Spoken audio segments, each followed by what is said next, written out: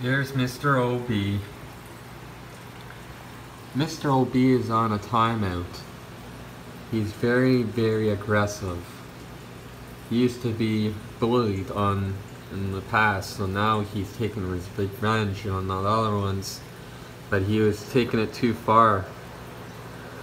He was slamming right into my Eureka Red and tearing up the fins. If you would allow this to happen in your fish tank, you can cause illness in your fish, and then your whole tank will get sick. So Mr. OB had to come out and spend some time in here. 20 gallon.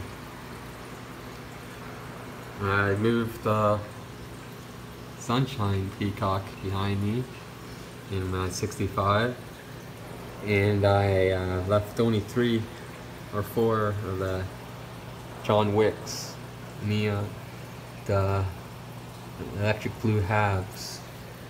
So I'll show you the damage that he's done on the fins of my Eureka Red. Look, Eureka Red has a sore eye and his fins are all pretty torn up, as you can see. That's terrible. So he needs to rest. I'm being terrorized. So that's always good to have a quarantine tank, guys. Because if you don't have a situation like this, then you're in trouble if you don't have a quarantine tank. Fish colors will come back up in here too, because they won't get abused constantly. He was having a fight with them yesterday. My sulfur-head peacock got pretty mad last night.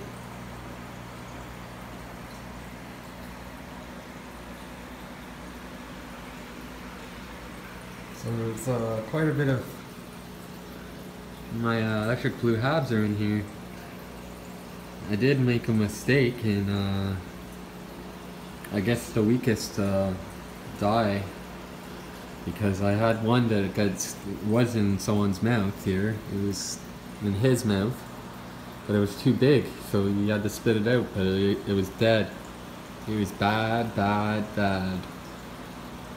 Very bad boy.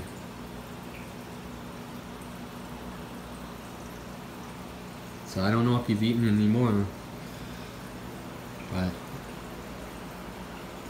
I guess the strongest are gonna survive. I think these are too big to fit in their mouths now.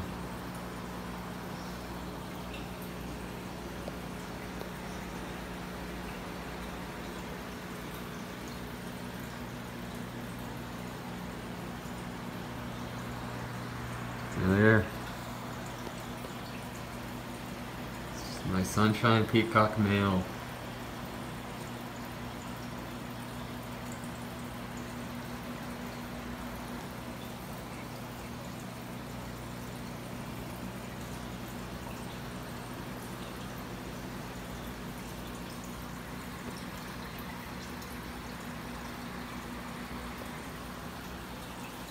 Alright everyone, well thanks for watching, and I'll see you on the next one.